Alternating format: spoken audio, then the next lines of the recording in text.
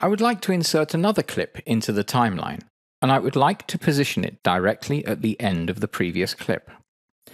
To position the cursor at the exact end point of this clip, I can either move it with the mouse, and you can see how it locates to this end position when moving it, and in doing so, I am at the exact position that my next clip should be placed. For this to happen, however, you have to be certain that the Snap to Event function is activated via this magnet icon. If this is deactivated, it would be hard to find the exact end position with the mouse, and you can end up splitting or cutting the end off of a clip.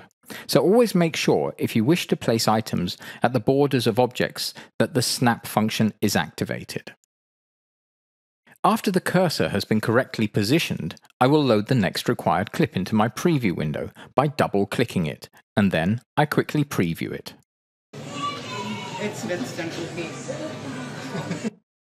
I have realized that I only want to use the video data from this clip and not the audio data, and so we can now see how to use just the image data from a video. This occurs via the mapping section, in that we have this symbol for video and this one for audio, and by clicking the audio symbol, the symbol is darkened, and on import the audio data will be ignored.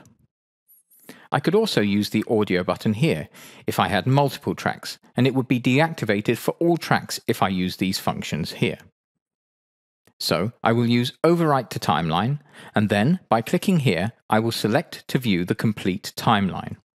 And I can see that my clip is here, but no audio data has been imported for that clip. So we just have the video data. Of course, I can test this yet again by playing from my timeline.